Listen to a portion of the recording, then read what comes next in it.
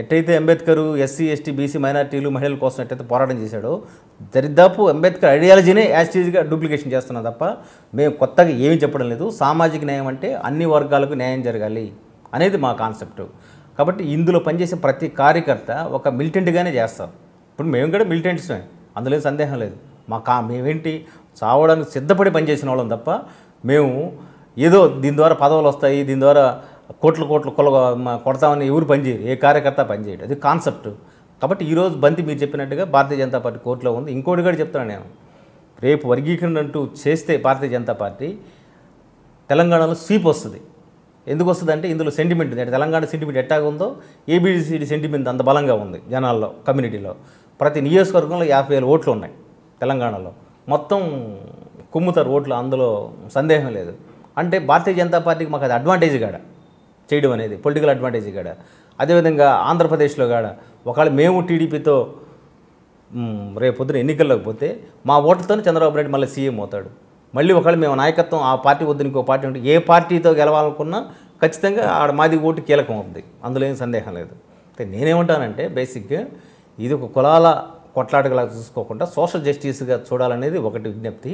ఇంకోటి కూడా ఈ ఉద్యమానికి ఎందుకు ఇంత సాలిడారిటీ వచ్చిందంటే అన్ని కులాలు సపోర్ట్ చేసాయి, ఇర్రెస్పెక్ట్ ఆఫ్ క్యాస్ట్ క్రీడ్ అన్ని కులాలు సపోర్ట్, అగ్ర కులాలు సైతం సపోర్ట్ చేసాయి.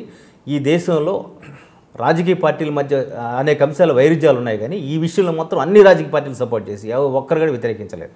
అది రాష్ట్ర స్థాయిలో అంటారు, దేశ స్థాయిలో కూడా మొత్తం సిపిఎం సిపిఐ అన్ని పార్టీలు, కాంగ్రెస్ బీజేపీ అందరూ సపోర్ట్ చేసిందే కదా.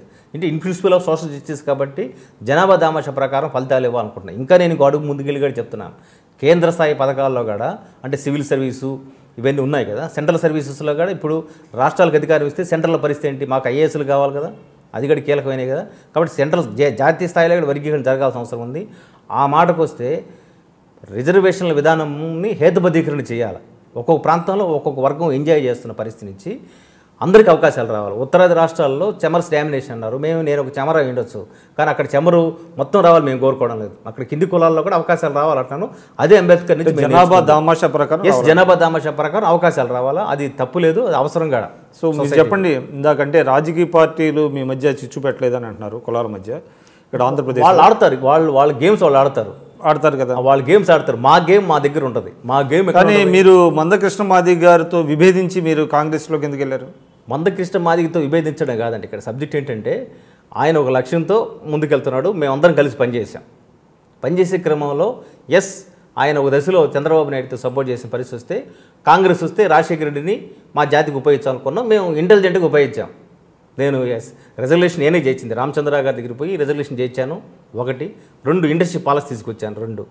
కాబట్టి మేము చెప్పాను కదా, అంబేద్కర్ ధనవంతుడు భోజనం పెడితే వెళ్ళి నీ గుడి తగలబెట్టొద్దు అన్నాడు కదా, మేము మూలాలు మర్చిపోలేదు, ఆ రూట్స్ మీద. అంటే ఆ రోజుల్లో మందకృష్ణ మాదిగ గారి ఉద్యమాన్ని దెబ్బ కొట్టడానికి కాంగ్రెస్ పార్టీ పెద్దలు కొంతమంది మీలాంటి వాళ్ళని లాగి పదవులు ఎరవేశారు అనేటువంటిది ఒక అపప్రద ఉంది, అంటే ఒక విమర్శ కూడా ఉంది. అసలు పదవి అయితే నేను అడగలేదండి. ఆయనకి మేము సపోర్ట్ చేశాము. 23 జిల్లాలో సపోర్ట్ చేసిన నేపథ్యంలో నన్ను ఎంపీ క్యాండిడేట్గా నెల్లూరు ప్రమోట్ చేశాడు. ఒక సమయంలో మందకృష్ణ గారే బాపట్ల క్యాండిడేట్గా నన్ను ప్రమోట్ చేశాడు. చేసిన క్రమంలో నేను ఎందుకు పార్లమెంట్కి పోవాలనుకున్నానంటే, రేపు మా సబ్జెక్ట్ వస్తే పార్లమెంట్లో మాడడానికి ఒక స్వరం కావాలి, ఆ స్వరంగా నేను మారాలనుకున్నాను. కాబట్టి ఆ స్వరంగా మాట్లాడే క్రమంలో నేను పార్లమెంట్ సభ్యుడిగా అవ్వాలనుకున్నాను. నేను చేయలేకపోయిన వెళ్తాను, నాకు ఏం చేద్దాం, 100 మంది మొగుళ్ళు అయ్యారని చెప్పని రాజశేఖర్ స్వయంగా అంటే, మీరు అధికారంలోకి వచ్చినంత మా దిగులు ప్రత్యేక కార్పొరేషన్ ఇవ్వండి సార్ అని అడిగాను. ప్రత్యేక కార్పొరేషన్ వేరే వాళ్ళకి ఎందుకు, అది నేను కమ్యూనిటీకి అడిగాను.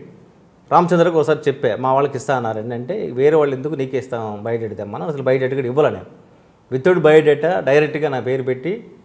కానీ చెప్పండి, అంటే ఒక మంచి కాజు కోసం మీ జాతి హక్కులు, మీరు అన్నట్టుగా సామాజిక న్యాయం కోసం ఒక పెద్ద ఉద్యమాన్ని తీసి దాన్ని సఫలీకృతం అవుతున్న దశలో కొన్ని రాజకీయ పార్టీల ఎత్తులకి మీరు లొంగిపోయి, అసలు ఎవరు లొంగరండి, నేనే కాదు అసలు చేయడం అనేది ఒక మీ జాతికి చేసినటువంటి ద్రోహం కాదంటారా? కాదు, అసలు నేనే కాదండి, ఎవరు పరిధిలో వాళ్ళు పనిచేస్తూ పోవాలా. ఇప్పుడు ఆర్ఎస్ఎస్ ఉందండి, కొద్దిమంది బీజేపీ ప్రమోట్ చేసుకోవడంలా అట్లాగే మా నుంచి వస్తారు మాణిక్యూర్ ప్రసాద్, ఆయనకి ఎమ్మెల్యే కావడానికి నేను రామచంద్ర గారితో ఆ రోజు రికమెండ్ చేసి ఎమ్మెల్యే చేసిన వ్యక్తిని. ఆయన ఉండడం మాకు కొంత ఉపయోగపడిందిగా. ఆ మాటకు వస్తే డిప్యూటీ సీఎం రాజనరసింహ గారికి ఆయన కాడ ఒకసారి నన్ను ఒక మాట చెప్పి పిలిచారనే పరిస్థితి వచ్చేది గతంలో. అంటే మా వాళ్ళు అన్ని రకాలుగా వెళ్ళాలి, కొద్దిమంది ప్రమోట్ అవుతాం, మా ఎత్తుగళ్ళు మాకు. ఉద్యమ లక్ష్యం ఈ ఉద్యమం వ్యక్తులు కాదు విక్రమ్ గారు, ఇక్కడ మీరు ఒక విషయం గమనించాల్సిందంటే ఇది వ్యక్తులు కాదు, ఇది ఒక ఇన్ ప్రిన్సిపల్ సోషల్ జస్టిస్. కాబట్టి సోషల్ జస్టిస్ ప్రిన్సిపల్ మీదనే ఎంటైర్ సొసైటీ పనిచేయాలా. పనిచేసే క్రమంలో ఇప్పుడు నేను ఖచ్చితంగా ఇంకో ఆలోచన ఉంటే అసలు మీతో ఏమి మాట్లాడాల్సిన అవసరం లేదు కదా. బేసిక్గా మా కాన్సెప్ట్ ఏంటంటే రేపొద్దున మహిళలకు హక్కుల కోసం పనిచేయాలా, దళితుల హక్కుల కోసం పనిచేయాలా. ఇండస్ట్రీ పాలసీ తెచ్చానండి, ఇప్పుడు అందులో మేజర్గా లబ్ధిదారులు మాల కమ్యూనిటీ. అంత మాత్రం నేనే బాధపడ్డాను. ఎస్, మీరు ₹1,00,00,000 తీసుకుంటే కిందోడు ₹1,00,000 తీసుకునే స్థాయికి రావాలని మేము కోరుకుంటున్నాం. కాబట్టి ఆ కోణాలు ఉండాలనుకుంటున్నాం. కాబట్టి భారతీయ జనతా పార్టీ అన్ని వర్గాలకు న్యాయం చేస్తున్న నమ్మకంతో మేము ఆ ప్లాట్ఫామ్లో ఉన్నాం. కాసేపు ఈ రాజకీయాలు పక్కన పెట్టి రాష్ట్ర బీజేపీ విషయానికి వద్దాం. రాష్ట్ర బీజేపీలో ఇప్పుడు ప్రధానంగా 2 వర్గాలుగా ఉన్నాయనేటువంటిది ఒక ప్రధానంగా అందరూ చెప్పుకుంటున్నది బహిరంగం.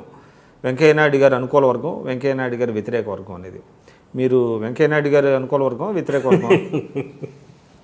అసలు వెంకయ్యనాయుడు గారే పార్టీలో ఒక పెద్ద జైగాంటిక్ పర్సనాలిటీ. ఆయనకి వ్యతిరేక వర్గం ఏంటి? ఆయన వ్యతిరేక వర్గం ఎవరు ఉండరు.